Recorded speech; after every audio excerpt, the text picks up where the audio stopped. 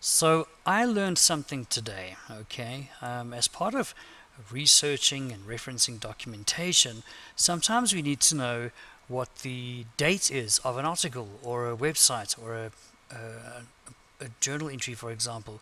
Now, as you can see, here's an article that I found, and no matter where I went, I looked everywhere here and I couldn't find a modified date or when this was actually modified. There's no date here.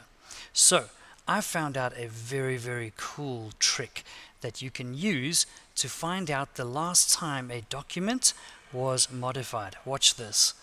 I'm going to go and take a copy of the URL. I'm going to make a copy of that. Okay, let's go to Google. Now watch this. So we type in URL colon, punch that in there. Okay, you guys with me? Check it, then you press enter. So far so good. Then you take this address and you go right to the end and you paste, and I'm going to show you what you paste. Here it is here. You paste this little bit of code, or text I should say, at the end of that search query. Okay, then you press enter again and watch this.